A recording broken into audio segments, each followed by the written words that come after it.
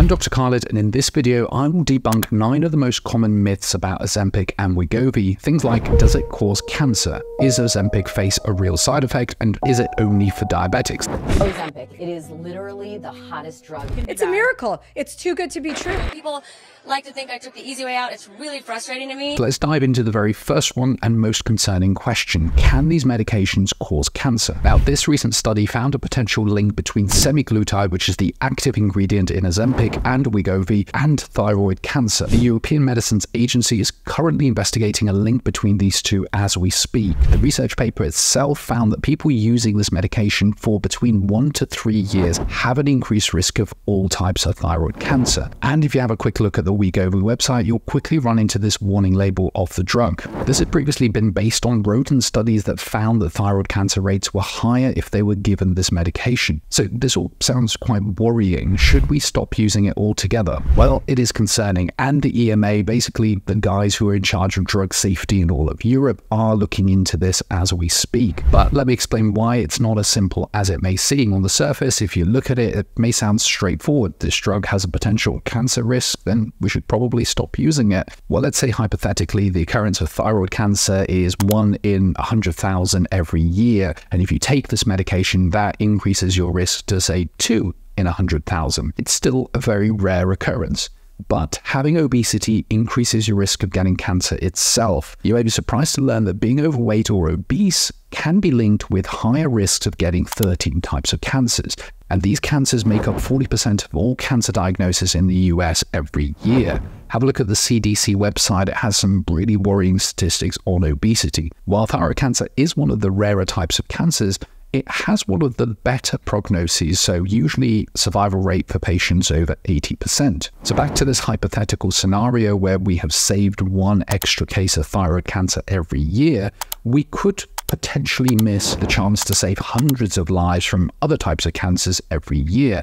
Or it could be even greater if you take into account that obesity is also linked with heart disease, stroke, diabetes, high cholesterol, and lots of other medical problems. Because we know that the medication can help people lose weight, it can also come down to the risk versus benefit scale in medicine. And when you're talking about the grander scale of, treating thousands of patients, that's where it becomes important. This is why the regulators will have a look at it closely. And it's a tough job to do, and I don't envy their position, because we know that if you can get a drug that reverses obesity and gets people into a healthy weight, then you are going to reduce so many of the other risk factors in their lives. Also, I think it's important to note that each individual patient has a different risk profile. Say somebody comes and they have a personal history of thyroid cancer or a family history of thyroid cancer, that person may not be the ideal candidate for Wegovy. Likewise, if a person who is not overweight, who is of a normal body mass index, and they're doing it for cosmetic reasons, then you're putting yourself at extra risk for no reason.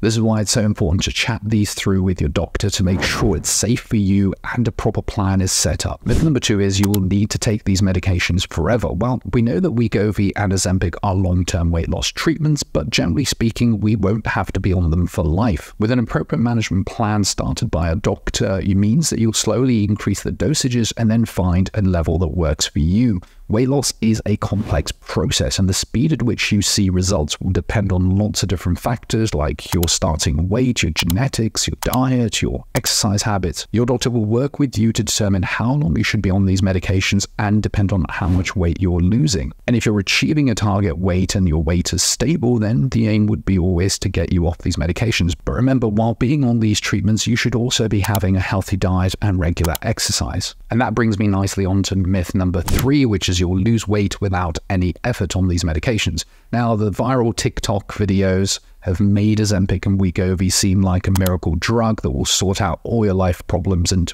also do your washing downstairs as well. While it helps you to lose weight, it isn't a magic solution. You'll still have to put in the hard work and effort.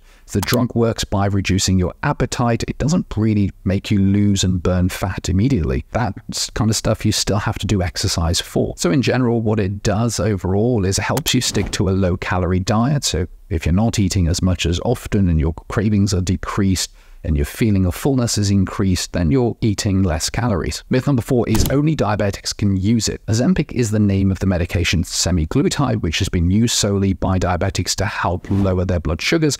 And on the plus side, we found that they've lost weight, which is great actually, because that helps improve their general health. Now in February 2022, NICE, which is the National Institute of Clinical Excellence, I believe, in the UK, proved Wegovy to be used for overweight adults. Wegovy is pretty much the same medicine, semaglutide, but created solely for weight loss management for non-diabetics. There is still some criteria that you need to fulfill to be on these, and we'll get onto that a little bit later. On to the next myth, and that's Wegovy makes you feel terrible every single day. The most common side effect is usually things like nausea, vomiting, but it doesn't mean that you'll have them all the time. Not everyone experiences the same symptoms, and for some people the symptoms will start and fade away after a few days or weeks, and for others it will stay there all the time whilst they're using it. It's important to remember that medication comes with possible side effect list. In this case for Wegovy, I'll list all the possible side effects here. You can pause it and have a look at this. And you'll notice that a lot of these side effects are gastrointestinal, so the food pipe that goes through your body.